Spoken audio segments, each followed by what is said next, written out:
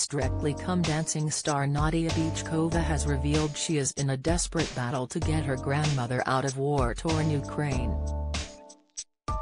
The professional dancer, 33, admits she still finds it hard to believe a war has taken over her home country, having hoped it would maybe last for a week or two.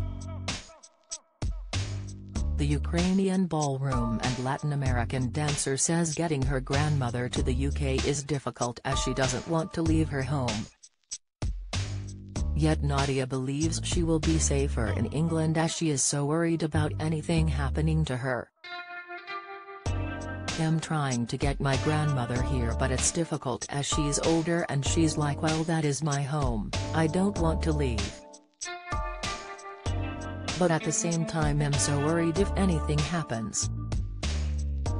There's not much I can do straight away because it'll take me 3 days to get there," she told GB News.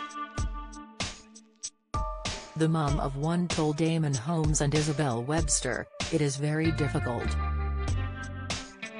In the part of Ukraine she is in, the war started long ago in 2014. So, in the worst possible way we kind of got used to it. What is difficult is being away now because you used to be able to get on the plane and 2 hours later you are there. Now it takes 3 days to get there and you never know what can happen along the way." She added, "I still can't believe that this is all happening. And it just doesn't stop.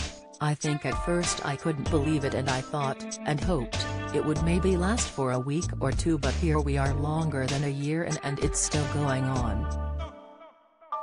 Nadiya and boyfriend Kai Widrington, 27, began dating last year and have hit the road with their dance show, Once Upon a Time. The Strictly stars have created a brand new dance show where they will be performing for the first time on stage together.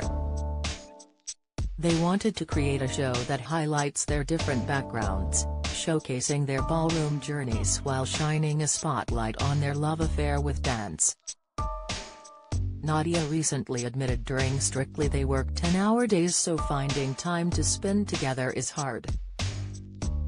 She said, "We don't really get to see much of one another because we are working with our own celebrities.